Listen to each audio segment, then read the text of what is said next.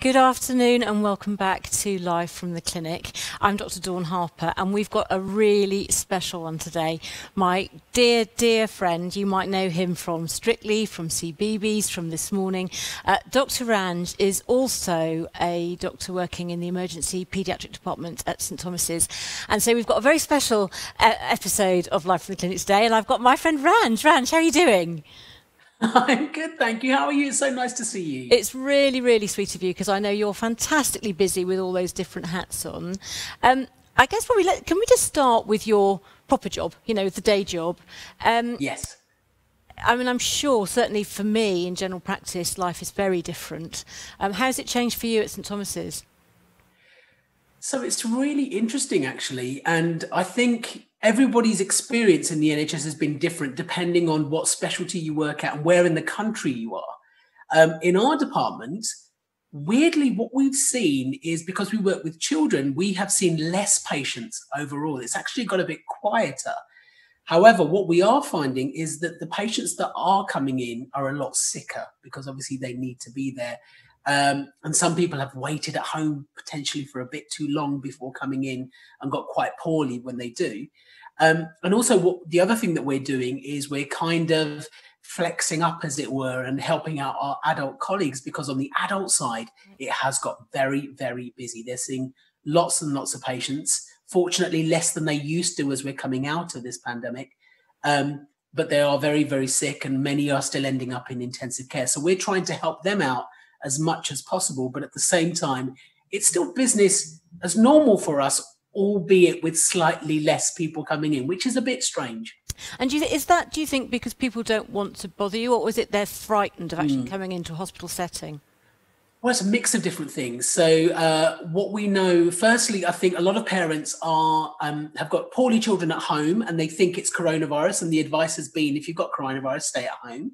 And that's quite right, actually. Most children that get coronavirus only get a mild illness and they don't really actually need to seek medical advice, and they get over it by themselves. However, there will be a number that will be mistakenly labelled as coronavirus. And, you know, people may be sitting at home thinking they're doing the right thing when actually they should potentially be picking up a phone or taking their child to see someone. There's definitely a group of people who are worried about going into a healthcare setting because they think that you might put themselves or their family at risk, when actually we know that, you and I both know, that the measures of infection control and hygiene that we've ramped up to try and protect our patients as much as possible mean actually you're probably at low risk going to your GP than you are to the supermarket right now. Yeah. And finally, many people don't realise that the NHS is still seeing patients. We're still open 24/7. You know, for anything you may need to see your doctor for, we're still there for emergencies, and it's not all coronavirus. So please come and see us. Yeah, actually, do you know, I could probably give a very similar story. We're really quite worried in general practice that we're not seeing, you know, all the potential cancers and so on. And so really important that people do know. Yeah. In the Evelina where you work, have you done this sort of red and green zone thing? Yes, so we've been in A&E where we work, we have basically divided the department up, and we have a whole area in A&E which is purely for suspected coronavirus, and everybody's in full gowns, visors, you know, really, really strict measures in there. And then we have other areas which are lower risk, where we see everybody else, basically. So that's a really useful and helpful way of just keeping people who don't need to be mixing and potentially being put at risk separate. And that's why it's really important that people aren't worried that when they come in, they aren't worried about picking something up, because we have all of those really strict measures in place. And so do you have staff, if you go in and do a particular shift that you'll be doing in the coronavirus department, or another shift that you'd be working elsewhere?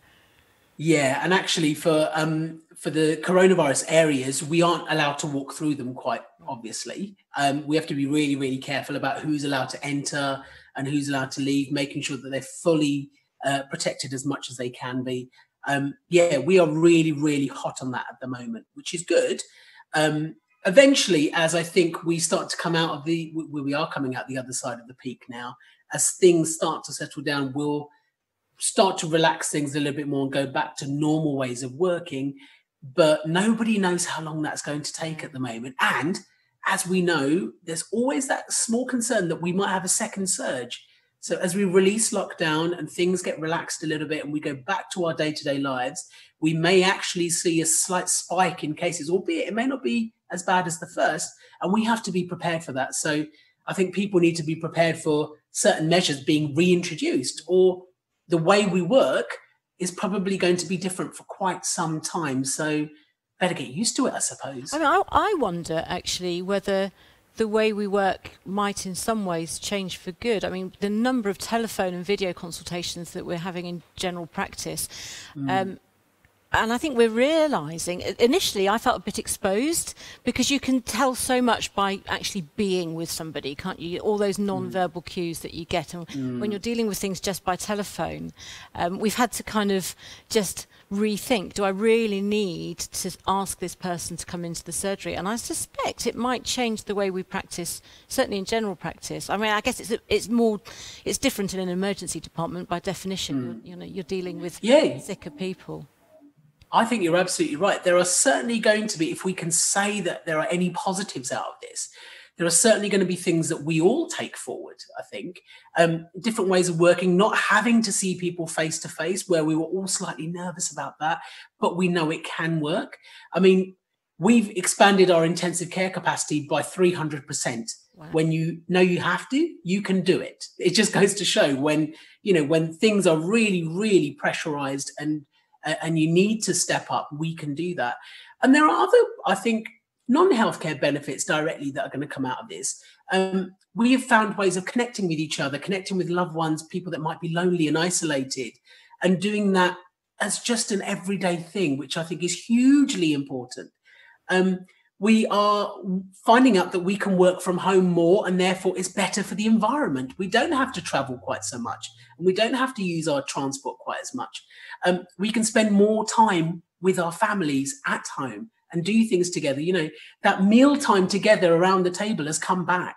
Yeah, and that we've been saying for so long. Let's hope it stays, because there are some real positives that could come out of this. I just hope that we can continue some of those. I'm completely with you. So, Ranj, you and I are pals through media and television. Gosh, I've never asked you, a long time, and you're way overdue a visit down to the Cotswolds. So, as soon as we're allowed, I can't wait. But do you know what? I've never asked you, how did you get into media? By accident. So, I followed a long time after you. I was watching you for years and in awe of you, obviously, on TV and everything that you did. And I was super, super impressed. And it was never really something I thought that I would do. I didn't come out of university thinking I want to be in television. It kind of happened by accident. I'd been working in hospital in pediatrics for a good 4 or 5 years. I was working full time. It was quite full on, let's say. And I've always had a creative streak, and I needed a creative outlet.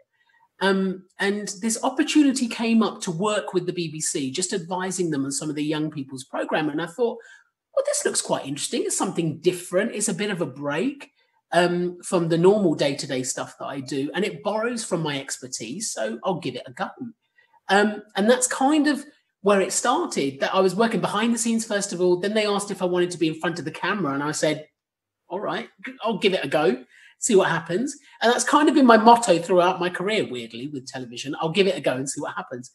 And it's just kind of over time, one thing led to another. From my name got passed around, I got involved in other TV shows. And then I ended up coming up with the concept for CBeebies Get Well Soon, which is my children's TV show. And then after that was made, things I think really kind of took off, and I started working on bigger and bigger shows, and I met yourself and various other people that are working in our field. Made some great friends along the way, have had some amazing times, done been lucky to do some incredible shows, and it's now become a second career, weirdly. So I've always continued my NHS work.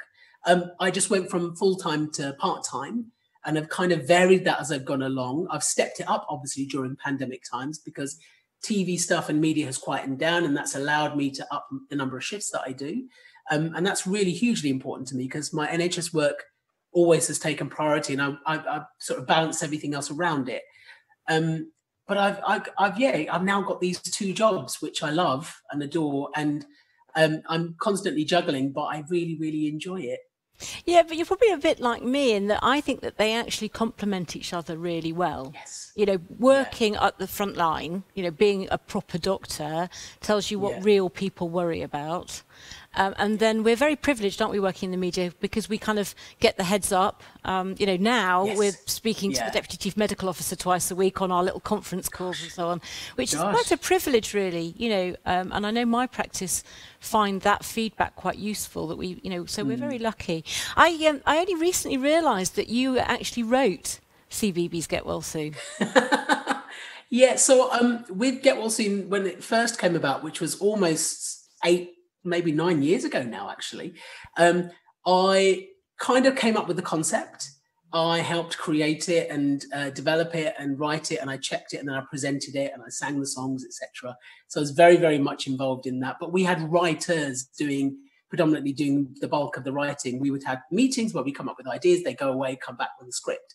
And the very recent episode, we've just done a short for the CBeebies Get Well Soon on iPlayer, a 5-minute episode explaining coronavirus to preschoolers predominantly. And that, I kind of came up with the idea for that one just early on during this whole coronavirus thing that we're going through, and said to the BBC and the production company, look, we really should do something. And I nagged and nagged and nagged and nagged, and eventually they relented. And I literally that day that they said, yeah, sure, we're looking to do this, I rustled up a script in an hour, sent it over. and that was the very first time I've ever written a proper script for anything on TV. And it came out last week, and it shot straight up to the top of the iPlayer charts. Excellent. Which I'm hugely proud of. But there's a little bit of me that says, I told you so. Because not everybody knows what a fabulous singing voice you've got. I remember last time. But that's kind of how we know each other, isn't it? I've sung down in in the my kitchen table. You sang Stevie Wonder numbers after 1 or 2 glasses, I think. But it was a really lovely, lovely time. And you sing in a choir? I do, with the lovely Alex Ellison, who I think has performed at the Barn before. Yes, he's marvellous. He's a fabulous friend, a fabulously talented musician. I sing in the Adam Street Singers, who you've come to see, which you've been so lovely about supporting. And I do that for fun. It's not a hardship, Ranj, coming to listen to you guys sing. In fact, we're going to get you down here. You came to listen at the Royal Albert Hall as well that one time, didn't you? Yes, a couple of times you've been to see me there. Yeah. There aren't many doctors who can say they've sung on the stage at the Royal Albert Hall, Ranj. My gosh, when I got the opportunity, there was no way I was going to turn that down. But I love singing. I've been trying to do more of it in lockdown, actually, because now I'm at home more. And singing, I find, as a stress reliever, is really good. It makes you feel fantastic. Even if you're not a professional singer or an opera singer, singing itself, the process of it, is so uplifting, empowering, and does wonders for your mental health. So I'm hoping to do a bit more singing after we come out of this, because I feel like I haven't done it for a while. Well, you know, last week I interviewed on the show, on Live from the Clinic, I interviewed our local respiratory consultant, and she told about a lovely chap who, through his CPAP mask, you know, those tightly fitted masks, was singing to try and strengthen his lungs. And once he got off CPAP, he was getting the whole ward to sing. And she said it was pure therapy. Yeah. It's brilliant. Music therapy itself, I think, is fantastic. Music, singing, dance therapy. But there's actually some science behind it. There've been actually some studies that look at cystic fibrosis children and singing as a way of chest physio. Yes. Because it actually helps bring some of those secretions and things that they suffer with up. There's a lot more to be said for singing than I think people think. Well, if anybody gets the chance to come and listen to you guys and the Adam Street Singers, they certainly should. So, look, I couldn't possibly have you on the show without asking you about your Strictly experience. Tell me, because you got the call quite late, I think, didn't you? I did. Yeah. Yes. So go on, tell us about it. Back in 2018, I did it. So it feels like a lifetime ago now. And it was, I think I got the call in late July. And by that time, I'd kind of given up hope, because they start doing things in August, and I'd already lined up a job in hospital to start sort of at the end of August, beginning of September. And I thought, well, it's not going to happen. I remember sitting on the train up to Liverpool, and so my agent rang up. You'd had a conversation with them then earlier, and then thought it had gone away. Yeah. Okay. I'd had a couple of conversations. I'd even had an audition, and it just didn't seem to go anywhere. And I thought, well, this isn't going to happen. I was a little bit heartbroken because Strictly is a show that both of us adore. Absolutely. And it was the absolute dream for me to do something like that. And when I got the call from my agent and he said, I'm really sorry. And I was like, oh, Craig, do you know what? I've prepared myself. It's fine. Don't worry. And his next words were, you're going to have to put your dancing shoes on. I screamed in the middle of this train. I had to run in the toilet and scream. And then it was just a whirlwind. You just get swept up in this whirlwind of glitter and music and dance. And I had the best time. It was so hard, so hard, physically and mentally, so draining. But I got so much out of it. I love dance now. So how did you keep it? Because you had to keep it a secret, didn't you? I did. Fortunately, I only had to keep it a secret for 3 weeks, I think it was, because I was one of the latter additions to the series. Okay. And luckily, I didn't have to keep it secret for very long. But before my involvement was announced, somehow, I don't know how, it got leaked to the press. So it kind of took away, spoiled a bit of that surprise a little bit. Because the press are always kind of guessing and thinking, oh, this person or that person, and postulating and things like that. But it got leaked. So it kind of took a little bit of the surprise out. But when it really went out, I couldn't quite believe it. It was just, and that's when it all just kind of whoosh, off it goes. You know, you're in for a medical, and then you're in for doing promotional, like photography and shoots, and you're trying on outfits, and then you start rehearsing. And then before you know it, you're on that stage, that live stage on the dance floor on a Saturday night in front of 10 million people doing your first dance. And you're just thinking, oh my gosh, what is going on? How am I going to do this? And I just had, the only reason I got through it is because I had the best partner. I really did. She was incredible. Oh, bless you. I mean, you and I are used to doing live telly, but, the nerves, were you absolutely terrified? I got really bad anxiety, Dawn. I've never had anxiety, I suppose, to a noticeable degree in my life, but during Strictly was when my anxiety just hit the roof. And I had to work out ways of how to deal with it and how I was going to keep myself calm. And Jeanette, my partner, really, really helped in managing some of that, because it is really stressful. You're doing so much in such a short space of time, and it all comes to a head at the end of the week that your anxiety does go through the roof. And if I got to do that all again, I'd probably do it slightly differently. The other thing was that I was still doing my hospital shifts. So, it wasn't unusual for me to do a few hours of dance rehearsal, go and do a night shift, and then do 8 hours of dance rehearsal afterwards. But I had to do that. So that was fine. Not that it's ever going to happen like that again, but if I got to do Strictly again, I would try and put everything else away and just concentrate on the dancing, because you need all the hours you can get. And you seem to, because of course we see you on the show on the Saturday night and on the results show, but how much time, because you seem to have a real kind of camaraderie with the other celebrities on the show. So how much time do you get to spend with them, and how much are you just locked in a gym somewhere with Jeanette?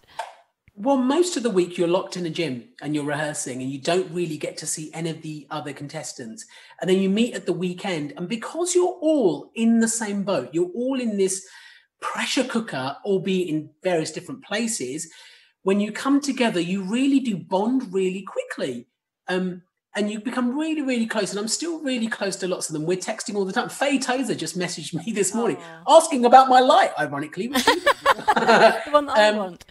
The ring light that I use for filming. So we're still, you become really, really close really quickly, especially to your partner, because you share so much and such an intense environment. You're in it together, and you're at your most vulnerable, and you rely on your partner so much, and they support and help you so much. It's inevitable that you become really close to these people. And it's heartbreaking when you leave, because you kind of feel like you're leaving all your mates. I likened it to someone that said it, that it's like you're on a party bus, you're having an amazing time, then you get dropped off, and then your friends carry on and the bus pulls away. And that was what I was going to say to you, because I mean, I and an awful lot of other people think you went far too early. You were just great, Ranj, loved it. But how do you, that must be a real kind of come down. You go from this high octane, how many hours a day that you're training, and then there's nothing. How do you cope with that? I've never experienced anything like it, Dawn, and I haven't really spoken about it very much. The 2 weeks after I exited, and it was a big surprise when we left, because I loved our last dance was a samba. It's one of my favorite dances, one of my favorite songs to George Michael's Freedom 90. It was a really wonderful week, and it was a comeback from the week before, because I hadn't had a great week the week before. And to me, I felt ready. I was fighting. I was ready to go again. And then when we left, we were heartbroken. Both of us were heartbroken. So was I. I was coming into the show the following week. Do you remember? Yes, I know. I was completely devastated. And then for 2 weeks, I literally spiraled. And this is what happens. You go from 100 miles an hour to 0 miles an hour overnight.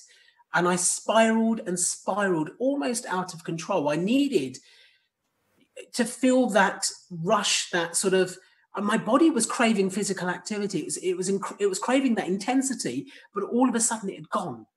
And I just remember being in a really dark place afterwards, actually, for a couple of weeks, because I readjusting to normal life was really, really hard. And it's no surprise that people go a bit off the rails, actually, when they finish something like that, because you develop a little bit of a Stockholm syndrome in a weird way. That's what I think people in the military get, don't they? Or anyone that's been cooped up in somewhere for a long time, and then you become institutionalized, and then when you go, you can't really cope with the real world. So it was a very tough 2 weeks afterwards, and then I gradually got myself back together again. And one of the things that got me back was dancing again. I started dancing, and I did it for fun, and I do it for exercise. And soon as that happened, I thought, right, okay, now my body has got so used to this and wanted this. It's kind of like a bit of a drug. I was kind of, feeding that urge again, and really kind of finding myself a bit more and just getting myself back on my feet. And I still dance to this day. Do you? Okay, so what sort of dance are you doing? So I discovered that I love Latin dancing. I never ever thought I would say this. I'm not really built for ballroom, because ballroom suits very tall people who are very long and slender and can hold their arms up, which I can't do. I'm a mover and I don't like to do things in hold. I like to do things by myself. So Latin dancing was perfect for me. So I do Zumba now, which is an exercise class based on Latin rhythms, which is amazing. I mean, it's so good. It gets you so fit and you feel fantastic. I do a class called Latin Burn. I'm trying out various different styles just as exercise classes. And then, after the show, I did the tour and I did a couple of Strictly cruises. So I kind of carried on doing those sorts of things. And I love it. I just love it. I want to do the Christmas special now. That's what I would love to do. Okay. Is dance the Christmas special. That would be amazing. I remember you always come to the St John Ambulance Awards dinner each year. Yeah. And I remember sitting next to Fabrice Muamba one year. Yes. And he just did the Christmas special. He hasn't done the whole Strictly thing. Yeah. And I remember, it'd be interesting to hear what your thoughts are on this. He said to me, I just jumped at, he said, I thought it'd be really great to be able to learn to dance. But he said, I could dance that routine with my partner, but I still can't dance with my wife. Did you feel a bit like that? But this is it. Because you learn every week on a Monday, you get a brand new song, a brand new routine, and a brand new style of dance. And you almost have to forget what's just happened the week before. And you only have 4 days to learn it. You have Monday to Thursday to learn this. So you don't learn the style. You don't learn the style of dancing. You don't go through that discipline that you normally would do to learn Latin dancing. And the technique of the cha-cha or the timing of the salsa. You don't really learn it. You just learn your routine. So even though you might be amazing at your routine, it doesn't mean that you can dance. It just means that you can do your routine. And it took me a while afterwards to kind of come back and think, right, why do you do this move? What exactly does it mean? Like Jeanette used to describe, there's a hip action that happens in Latin dancing, particularly in things like cha-cha and samba, where you weirdly, it's so not how you normally do things. You flick your back hip out and use your back leg to propel you forward. It's really strange. And she used to call it flicking the skirt because that's what you're doing. I could never flick the skirt until I finished Strictly. That's when I understood what she meant. Now I can flick the skirt. So, you get given the song and the routine on a Monday. Do you have any say in the music choice or costume choice? No. Well, you kind of vaguely throw your preferences in and say, oh, I'd love to do this or I'd love to do that. And your partner's always listening, but you don't really get a say in the song choice. You don't really get a say in what dance you do. You find out on the Monday and you just have those 4 days. And bearing in mind, you're doing everything else in those 4 days as well. You have those 4 days to learn your routine, because on Friday you're in the studio and you're blocking it through and you're doing it in preparation for the and you're doing dresses and everything. And on Saturday it's show day. Sunday is the only day you get off, which basically means you do laundry and all your other life chores and jobs that you're supposed to be doing. And then Monday you're back in Monday morning. It's honestly, it's a rapidly moving travel agent. You kind of feel like this isn't stopping. I've just got to keep going. Wow. So listen, you're incredibly busy, and you've got a new podcast amongst all the other things that you do. Yeah, so one of the things that's come out of lockdown is I've started to dip my toes into various other things. A lot of the stuff I've done to try and help, I suppose, inform and educate the public, as we always have done. So I've done a lot of stuff on social media around educating people around what's happening around coronavirus and some of the advice that's out there. And then we've started this podcast, 4 of us, Dr. Zoe, who you know, Dr. Sarah and Dr. TJ. We're all doctors who work in healthcare, but do a little bit of telly as well. We sort of came together and thought, well, we catch up every now and again. We have some drinks and we'll chat medical stuff and have fun. Why don't we just turn that into a podcast? And we did. And we're 5. We've just done the 6th episode. We are top of the UK medical podcast chart. We've just broken and hit the Americans, the American chart. So we're top of the UK medical one. And it's going from strength to strength. And we're just having fun doing it. We're doing it off our own backs at the moment, recording it from our own flats and houses, socially distancing over the internet. So that's taught us a lot, working it out as we go along. But once lockdown is over, hopefully we'll be able to take it even further when we can actually see each other and try and get some guests in. Dawn, you have to come in as a guest when we start getting guests in. That would be amazing. I'll return the favour. It's called Steths, Drugs and Rock and Roll. Steths, Drugs and Rock and Roll. Steths, Drugs and Rock and Roll. It's on Apple and Spotify and everything. But Steths because we're doctors, drugs because it's medication, not the other kind of drugs. And rock and roll because it's a bit of fun. Everyone likes a bit of rock and roll. Fantastic. You're not going to go and live in the States, are you, Ranj? No one's offered yet. I mean, who knows? Someone might sweep me off my feet and say, come live with me in my mansion in LA. And I'll come and be your housekeeper. Do you know, Ranj, you're so sweet because I know you're incredibly busy, and to give us some time. People are loving listening to you. Love Dr. Ranj, and he's hot, I've got here. Oh, wow. It's really warm in my flat at the moment. So listen, honestly, lots of hi, Dr. Ranj, love Dr. Ranj. You know, people are loving you. So thanks ever so much. I really, really appreciate it. I'll definitely return the favour when we're out of lockdown. And listen, just stay safe. And you too. As soon as you can get down here, you've got to come to this theatre. They've got fantastic. Let's do a gig at the barn. I want to do a gig at the barn. Will you bring the Adam Street Singers down and do a gig at the barn? Absolutely, we'd love to. Okay. We're always up for doing I've got stuff witnesses like in here. Okay? They're all always up for distant. it. You know how much we love a sing song. Yeah, fantastic. You know how much we love a party. Fantastic. We'll see you down here as soon as we can. And thank you ever so much. Oh, thank you. Bye-bye. Well, what a lovely episode of Life from the Clinic. He's a dear, dear boy and a very busy man, so I really do appreciate his time. Next week, I shall be back with Dr. Lee David, who is a GP and psychologist who's going to be telling us about her 10-minute CBT training and a new initiative on mental health in adolescence. But until then, stay indoors and stay safe.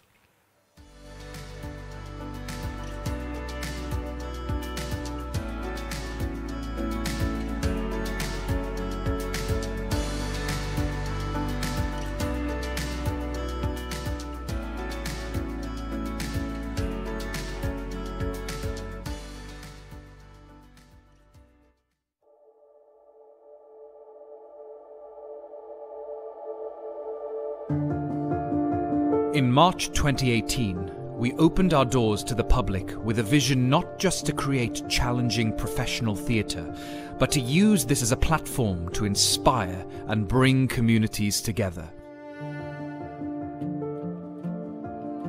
Theatre and culture build identity. With theatre and culture in our local life, the community landscape is more vibrant. Local life is enriched. We believe that the benefits of theatre should be available for everyone. Our Theatre for All programme has removed financial barriers, giving disadvantaged people access to the theatre free of charge. So we were told that we'd come here and have a Christmas meal and then go and watch A Christmas Carol. Our aim is to make live professional theatre available to everyone and use that experience for positive change.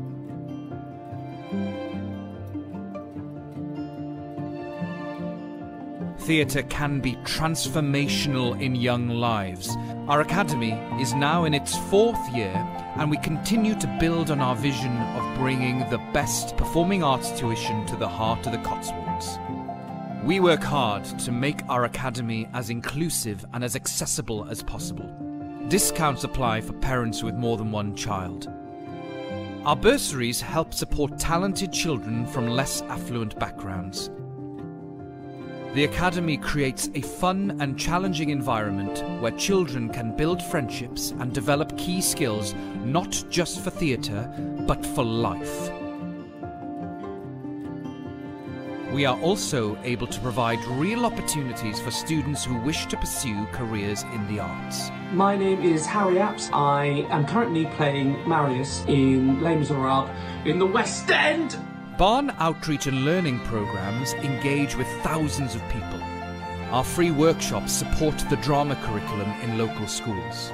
Singing and musical theatre workshops in community groups and care homes have helped address issues of isolation. Our Song for Cirencester project in aid of mental health charities brought our community together in an unprecedented way. We've collaborated with many charities in the region, including the Churn Project, to support individuals dealing with the barriers to finding work. Since working with you, and my life's changed. It's given me some purpose, given me an interest, some confidence I was lacking prior to all this. The Barn Theatre played a pivotal role in the town's 2018 World War I centenary celebrations. Who could forget our record-breaking Human Poppy? Our live streaming work on the annual Advent Festival helped thousands engage and take part in Cirencester's Christmas festivities.